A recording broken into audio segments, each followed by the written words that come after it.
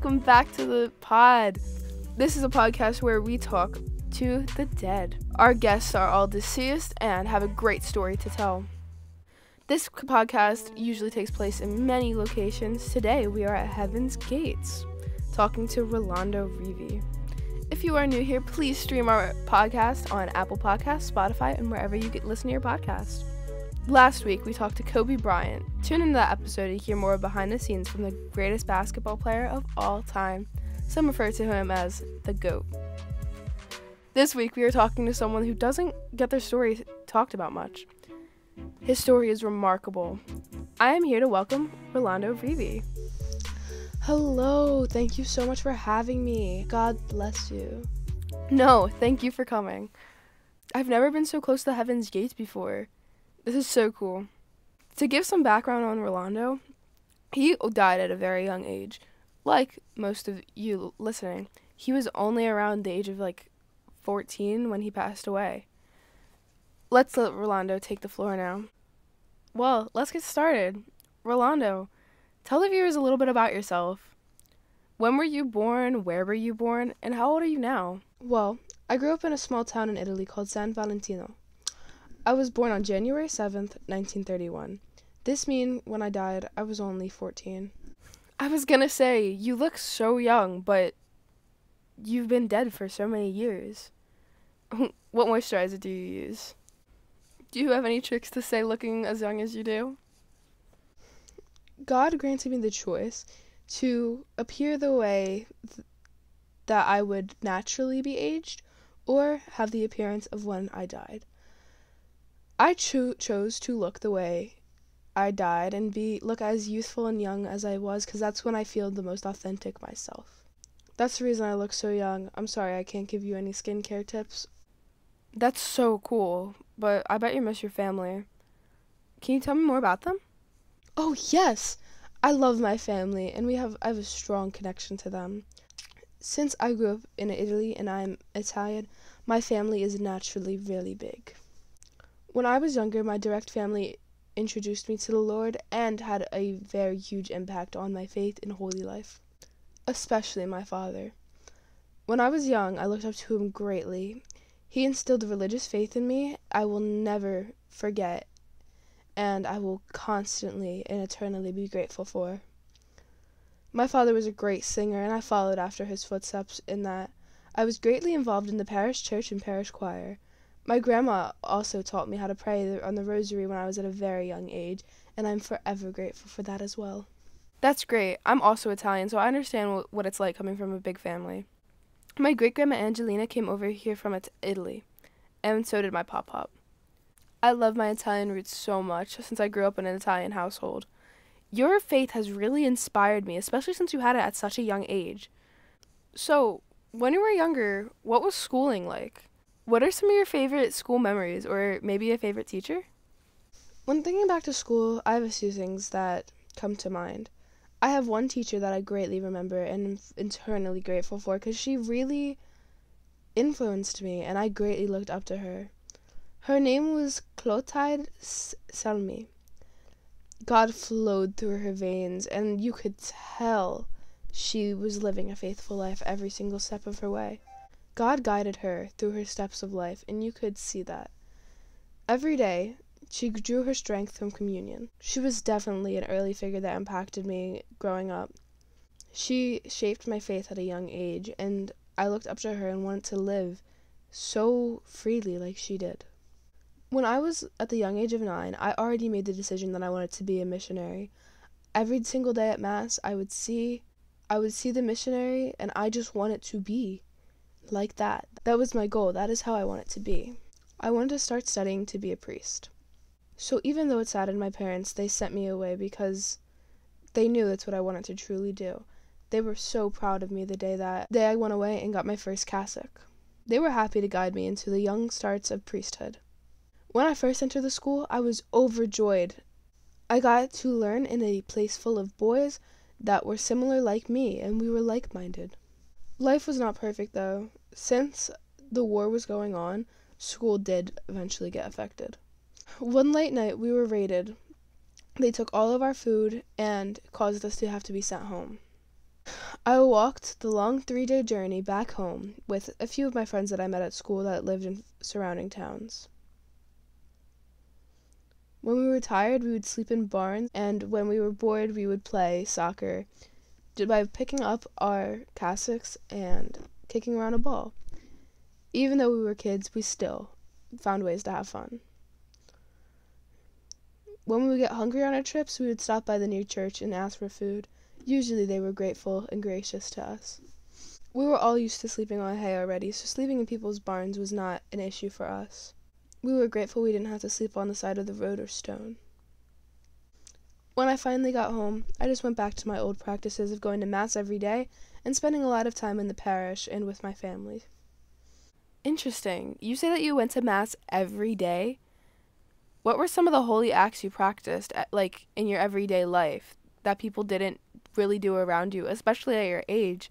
Because I know that the pressure of being so young and having your faith can really take a toll on you. Yes, I did go to Mass every day. It was something that I enjoyed and was not anything that would be second guessed. That was a practice that I did every single day and couldn't wait to do every day. I remember a fun story of when I was younger. On Christmas, I brought a little sack filled with hay and sweetgrass, the sweetest grass and the softest hay that I found from our farm. And I brought it to baby Jesus and prayed to him and said, "Take my sins. There's 100. I counted them exactly. This is my gift to you, to please pure me of my sins. And a year from now, I'm going to come back and give you 100 virtues." This little sack of hay is for baby Jesus to lay his head on, because I know how hard it is to sleep on not soft hay and not the sweetest grass. Another thing that I remember doing is when I was younger, I would go out and play soccer with all of my friends and all of the people in my town. And then right when we were done playing, I would lead them to pray or lead them to the church. It's just something that I've wanted to share with other people so they could build their own friendship with the Lord. My friendship with the Lord is great, and I wanted to share that with other people as well. I think it would be silly to not share something so great to other people. What made you aware that the war was really going on since you were so young? I bet it really wasn't talked about much. How did it really impact and affect you? How was the war introduced to you? Because war isn't always the most friendly topic to talk about at a dinner table. And you were so young when it happened and you had to directly be affected by it. So how did you handle that? The war was always surrounding me. It's not something we could really ignore. I just prayed and talked to my father through it all. When I was 9, 2 of my uncles went off to fight the war. The people started coming over here and raiding everything. I was getting a little scared. They started disrespecting the church and the parish, and it started to slowly affect me. But I wasn't going to take off my cassock and hide my faith. They kidnapped my favorite priest and threw his cassock and ripped it apart. This started making my parents fear for my life. But I wasn't going to change what I wear and change my faith because of other people. So I kept my uniform on. This is showing me that I am signified with God and I am one with him. Why would I take off my uniform and show that I'm not on God's team anymore when that is just a lie? I didn't care if I was putting myself at risk if it was for my father. Do you want to go into more depths about what happened leading up to your death? On the day of my passing, after a long morning, I went to my favorite place under the shade. I ate a big meal that day and just needed to take a nap. After eating lunch, I rested for a little bit, and then some partisans came up and grabbed me. The whole time I was just praying. They grabbed me and walked with me for a while until we reached a barn. The night was kind of a blur. I was in and out of consciousness and was shocked more than anything. The white men ripped off my cassock and disrespected my faith of the Lord. They pinned me to a wall, punched me, sliced me, and stabbed me. They did this all strictly based off my faith. That night, I didn't realize I was going to die the same way similar to Jesus. They began to play soccer with my ripped piece of cassock and play with it. They balled it up and started to use it as a ball and disrespect it right in front of me just to hurt me. That night, I was tied up and beaten. I was tired. I felt horrible, but was thinking of my friends the whole time. God had his hand on me and was watching me. God had his hand on me the whole time. On Friday, the men took me to a hole that they dug for me. I knew that this was my grave. I asked kindly to kneel down and pray for my family. When I kneeled down, I heard a loud sound ringing in my ears. A bright light appeared. Then I was in someone's arms. God's face was smiling down at me, proud. From up here, I could see my family, and I even tried to communicate to them when they needed me. How did your family handle it? How did your family handle it? From their perspective, do you know how they reacted and took the information that their young child just died, and even worse, they got martyred for their faith? My dad found me, and so did my priest that was at the parish.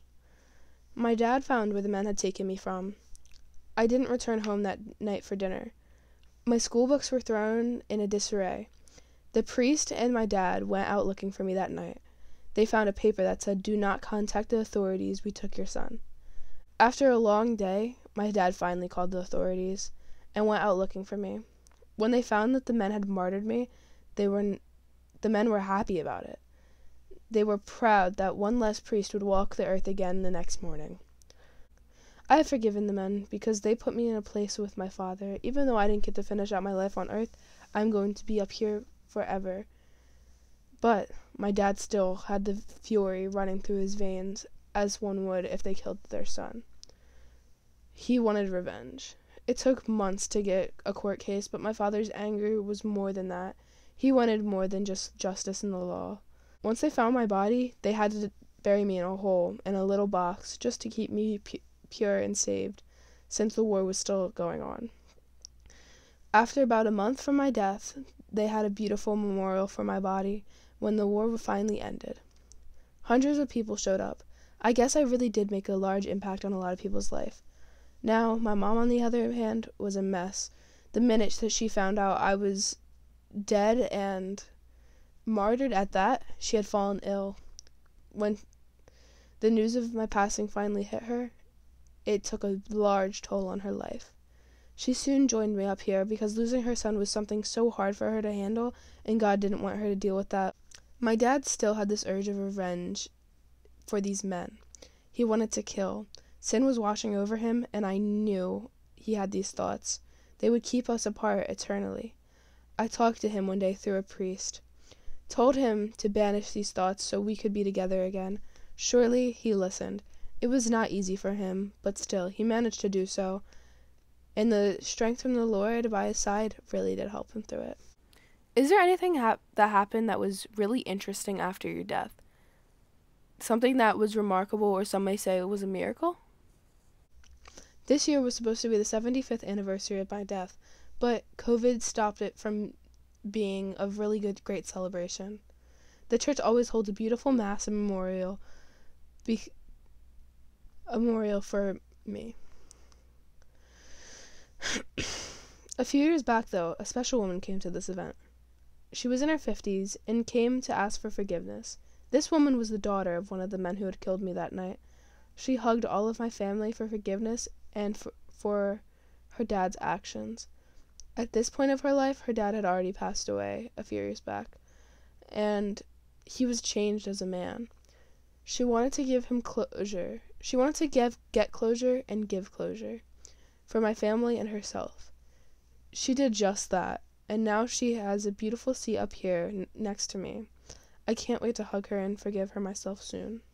So many great people with a story like yours were canonized as a saint or beatified. Are you?